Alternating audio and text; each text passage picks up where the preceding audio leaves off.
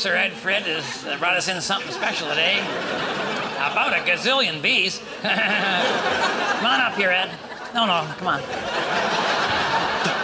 It's just that I thought I saw one get out, but I guess we're going to be okay. Yeah. Is it a good idea to have an active beehive indoors? I mean, is this safe? Oh, no, not really.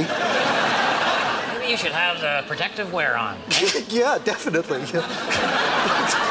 You know, my safety suit's getting a little snug, right? So instead, what I did was I took this insect net and I covered over the entire hive. Yeah. Yes. Oh, okay. All right. Oh, well, that's too bad because I was hoping you could stick your hand in there and grab a chunk of honeycomb, and then show it to everybody, Yeah, I thought you might want that. They always want to see the honeycomb, and I guess it's worth it. Me getting stung to death. I'm kidding you, Red. I'll get you honeycomb. That's why I brought this smoker. Oh. Knocks the bees right out. All right. Gonna need a little more smoke than that, aren't you, Ed? Yeah, you want me to make them mad? Is that your helpful suggestion, huh? Oh, one got out. Watch out. Go. There. Oh. It's on the table. Oh, okay, here, Red. Hold this. Well, I don't smoke, huh? This is not a good time for humor, Red. Oh, all right. Okay.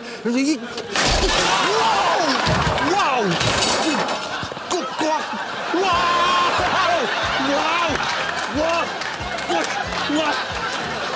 Okay, I gotta go.